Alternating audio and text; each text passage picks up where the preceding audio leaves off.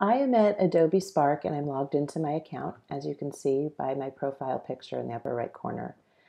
My goal here is to create a new Adobe Spark video. So to get started, I'll click on the blue plus icon in the top center of my page and then select video. Now, Adobe Spark will walk you through some suggestions to get started with your video. I personally prefer to skip this step, but you may feel differently. I'm going to click skip, and on this page it'll prompt you to select a template, or you can start from scratch. Everybody is different. I like to start from scratch, so I'm going to click there. Now, if you're new to Adobe Spark, at this point it's going to load some tutorials for you to watch, which are really, really helpful. So don't skip over those if you're new. I strongly recommend that you watch them. And then it's going to take you into the canvas. And let me show you around here. In the center of your screen is the slide that you are currently editing. At the bottom of your screen is your timeline. To add a new slide to your project, you click on this plus icon here over on the left. This is the current slide that I'm working on, and you can see the slide number at the bottom. So right now I'm working on slide 1. Adobe Spark Video adds a credit slide and an outro slide to every video. If I click on credits, you'll see that it says created with work by. Nothing is here yet because I haven't added any media to my slide from Adobe Spark. But once I start adding images and icons from the Adobe Spark library, it will actually auto-credit the creators on this last slide, which is awesome because you don't have to worry about violating copyright. And then the final slide is a simple Adobe Spark logo. I'm going to click back to slide 1 so I can start working on my project. Let's look over on the right side of the slide now. You'll see there are 3 tabs. One is music. And if I click on music, you can turn your music on or off. I'd like you to try recording this video with music on. And you can also choose a song from the collection here. All of these songs are shared with Creative Commons licenses. Or you can just keep the default one, which is what I'm going to do. And now we can go over to theme. The theme is the look and feel of your project. You can change your theme at any time too. So if you want to see how it would look in a different theme along the way, feel free to do that. I'm going to click on this one here called Sage. And now I'll toggle over to that last tab, Layout. This allows me to change the layout of the slide I'm working on. So I'm just clicking through the different layouts and you can see that the slide responds. I'm going to choose Title and Text because this is good for a title slide.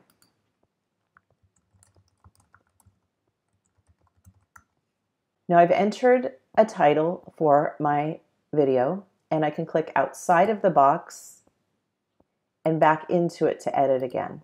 Now I'm going to click on the plus icon below and add my name.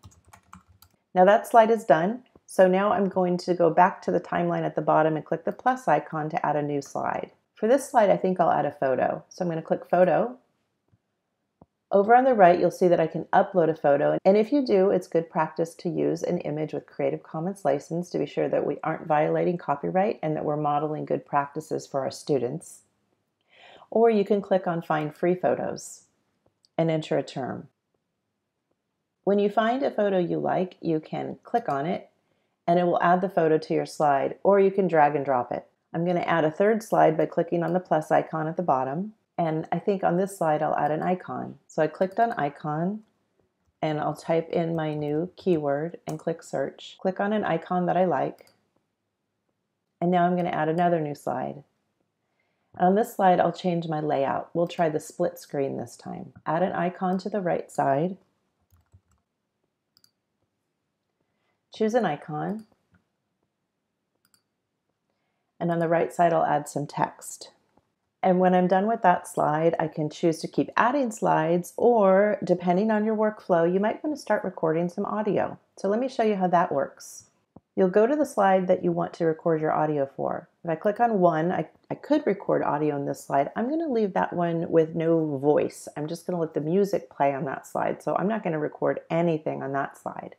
But I will click on slide 2 and record some audio. To do that, I'll click and hold the red microphone icon.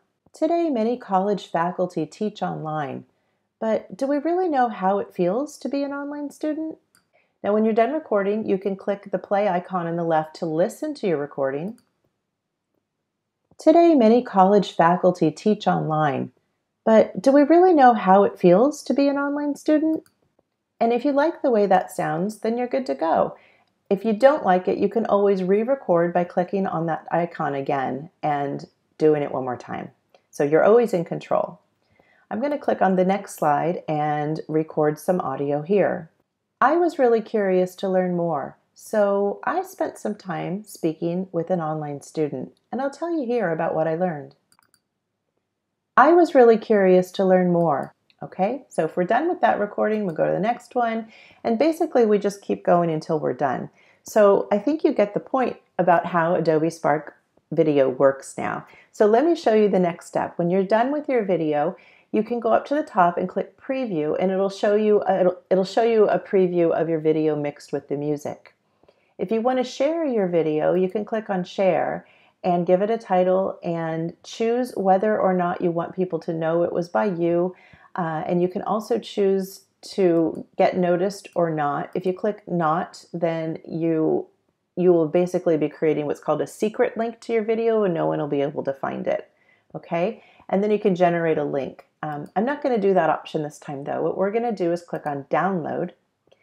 And when you click download, it basically prepares your video, and in a few minutes your video will download to your computer. This is a good workflow because once it's downloaded, you can upload it to YouTube and then caption your video and embed it in Canvas for your students. Now I'm working in Chrome, that's my browser, and so I know that when my files download in Chrome, I see a notification in the lower left corner, and so I can see that my video has downloaded and I am done with my video. And now for the fun part. I'm going to go down to the lower left corner and click on those little dots next to the notification of my video and select open. Now on my computer, videos open in QuickTime. It will likely be different on your computer depending on your operating system and preferences. And I'm going to just play my video. Today, many college faculty teach online, but do we really know how it feels to be an online student? I was really curious to learn more, so I spent some time speaking with an online student, and I'll tell you here about what I learned. And there's your video.